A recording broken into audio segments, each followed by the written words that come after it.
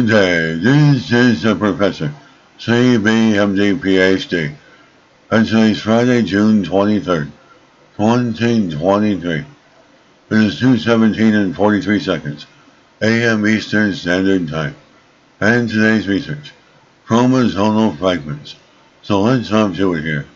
As tethering of shattered chromosomal fragments paves way for new cancer therapies, date June 15th, 2023. Source: University of California. The scientists discovered shattered chromosomal fragments are tethered together during cell division before being rearranged. Destroying the tether may help prevent cancerous mutations. And this chromosomal shattering and rearranging is called chromothripsis and occurs in the majority of major cancers, especially cancers of the bones, brain, and fatty tissue. Chromothripsis was first described just over a decade ago, but scientists did not understand how the floating pieces of DNA were able to be put back together.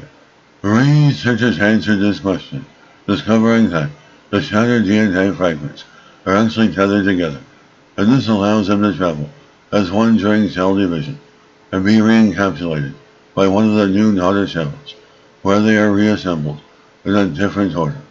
It is similar to a smashed car windshield, where the safety glass is designed to keep all the broken pieces in place. What we have done here is to find the safety glass and identify several of its core components, which we can now explore the therapeutic targets. When chromosomes break and rearrange themselves, this can initiate or exacerbate cancer in several ways. For example, if a tumor suppressor gene is broken in the process, the cell will become more vulnerable to tumor formation. In other cases, genes that aren't usually close to each other on the chromosome can suddenly be stitched together to produce a new oncogenic fusion protein. During chromothripsis, many such changes occur simultaneously rather than gradually, thus accelerating cancer development or its resistance to therapy. Now that the researchers had identified an early step in this process, the tethering of shattered DNA fragments, they wondered if they can stop it by destroying the tether. They might prevent the rearranged chromosomes from forming, thereby reducing the number of cells potentially carrying cancerous mutations.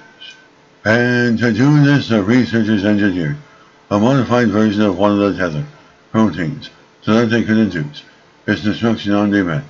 When they did so, the tether disintegrated, the DNA fragments did not cluster, and the resulting cells showed reduced survival.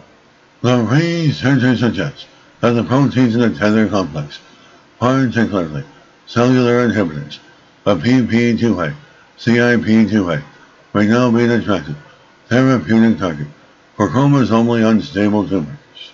The process of chromosomal care and repair contributes to cancer in many ways, so the more we can understand how it works, the better we can fine-tune it to treat cancer. And this is the Professor of Microbiology, Bioinformatics, Pathophysiology, and Teacher of Research. This video was created for educational purposes only. Hope you enjoyed listening. Until next time, have a great day.